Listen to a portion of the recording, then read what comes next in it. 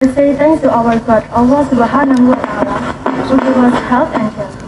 So, we can attend the ceremony without any obstacle in this process. All teachers there are respect, and my friend that I love. Today, I would like to talk about bullying and action we can do to stop and prevent it. What is bullying? Dear friends, target of bullying will experience depression and some of them might commit suicide.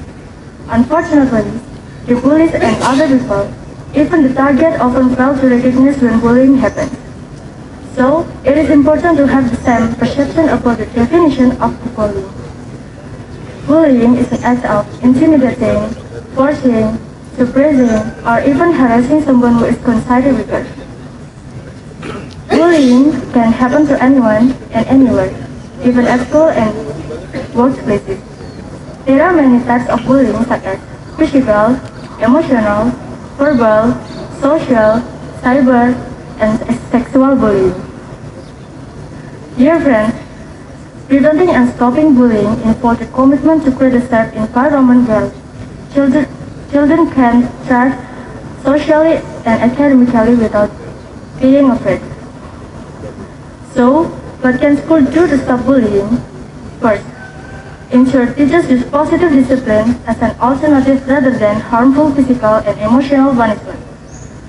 Second, implement bullying, preventing programs by promoting such as cooperation, tolerance, and kindness as part of character building.